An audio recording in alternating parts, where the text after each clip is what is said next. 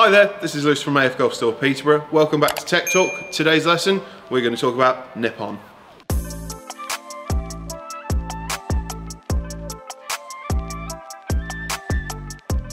So, a little bit of history about Nippon as a company, and then we'll go into the profiles about what they offer. Starting out in 1959, Nippon have been producing shafts ever since then.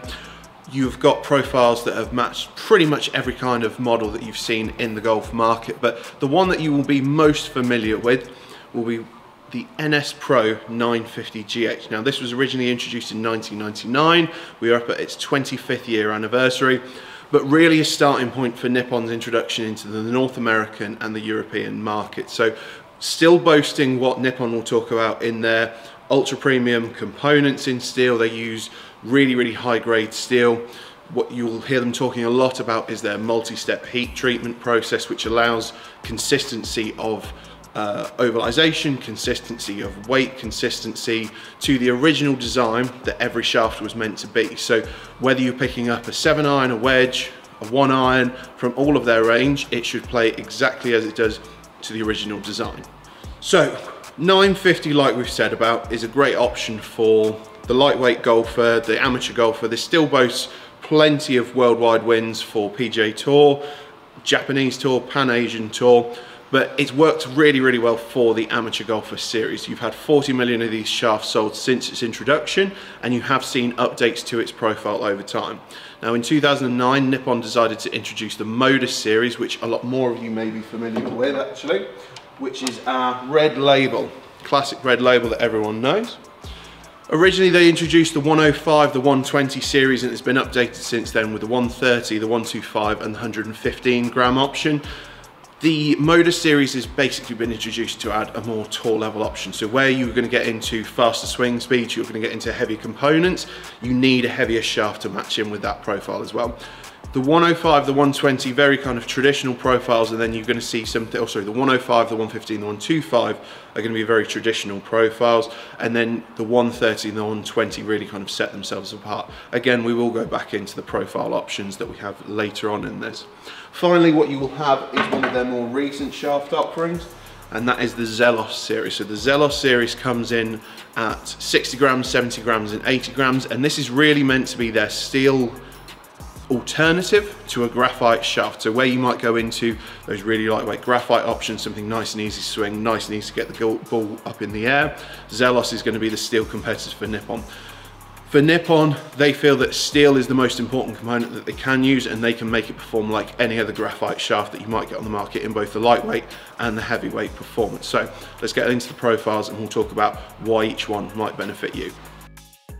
So, like we said at the start, 950 was their first introduction. You've got something that is super smooth all the way through due to ultra premium components being used in the steel manufacturing process. You've got something where we get softer underneath the handle. So again, the smooth feel is what they emphasize with that. Going into then softer into the midsection, and then in the tip section, something slightly firmer. Now, this has worked really well for some of the more traditional clubhead designs, but as clubheads have evolved over time, we go into lower center of gravity, stronger lofts. We're finding that golfers will actually come out with a little bit of a lower ball flight going into those new heads. So what Nippon have designed, and what you may know a little bit better than the original 950, is the green label 950 Neo.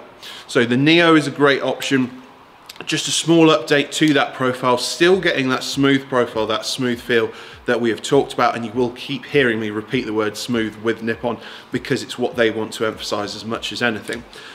The Neo model is actually slightly more rigid in the midsection than you will get in the 950 GH, and then it's actually slightly softer in the tip section. And the reason for that is what we're wanting is we're wanting a bit more spin out of a modern clubhead design so that we still keep steep landing angles, get higher spin, something that you're actually going to get proper launch with, and you can still stop it on a green rather than having to run out the back of it. 950, like we said, is the most common offering, but you still have the 1050, the 850, and now a 750 option. All of these numbers just basically relate into the weight category. The 105, the 1050 is going to come in at 105 grams. You are going to get the 950 at 95, 850, etc, etc.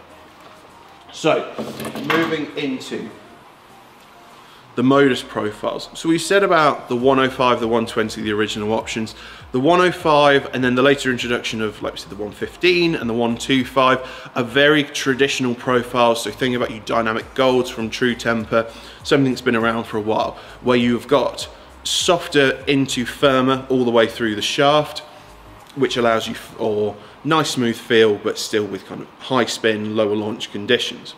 Where the 120 is a little bit different is that they have really reduced the strength of the midsection, so you get something that has even higher kick, slightly easy to turn over, and again, real nice high flight that you know modus shafts from.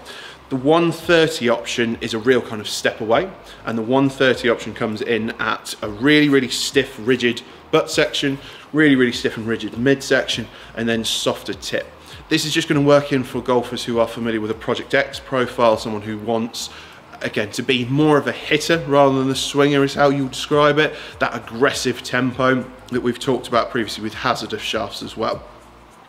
So the 130 you'll see in guys like Sergio Garcia's bag, the 120 you'll be more familiar to guys like Shane Lowry, for instance, but it's different for every golfer, and we'd still always recommend you come in and see what suits you. The 105, the 115, the 125, like we said, that traditional profile. The 125 and the 115 are mainly there just to act in that they didn't have an option in and around the 120 gram. So it's just introduction so that we have a weight category that suits you, whether you need something a little bit heavier, like we said, at 125, or whether the 105 is going to work just as well for you. So one of the latest offerings that Nippon do is the Zelos shaft that we've talked about again, and we said, Nippon do still experiment with graphite, but they feel due to the high quality of the steel that they use from Nissan steel, you're going to get something where they can compete just as easily with graphite. They can make sure it's as consistent as graphite can be. The Zelos profile is again super soft all the way through the shaft. It's there to help the ball elevate up into the air. We get as much launch as much spin as we can. So if you're looking for something that's really going to emphasize the distance part of your golf game, that is what the Zelos is there for, but really ultra lightweight, so you're going to get a competitor going into the graphite options that we do carry as well.